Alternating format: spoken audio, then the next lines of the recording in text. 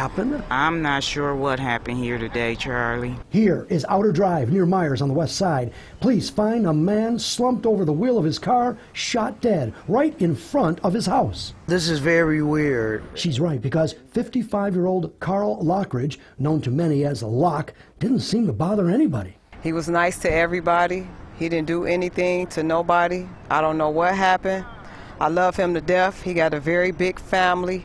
We're all out here. Detroit police say that at 6:30 Thursday morning, Locke was pulling out of his driveway when a homeowner heard shots and then saw Locke's Mercedes in the middle of Outer Drive. My cousin was on his way to work at 6:30 this morning, and as he was bagging out the driveway, someone shot him in the head. Can't think of anybody that would have wanted to do this to him, can you?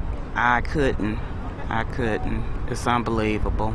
Locke was a longtime employee for the Wayne County Road Commission, and as the morning went on, more family and more friends gathered in front of his home. They need to go under deep investigation here. It appears Carl's son, with the same name, was charged with shooting two people in Lansing in November 2021.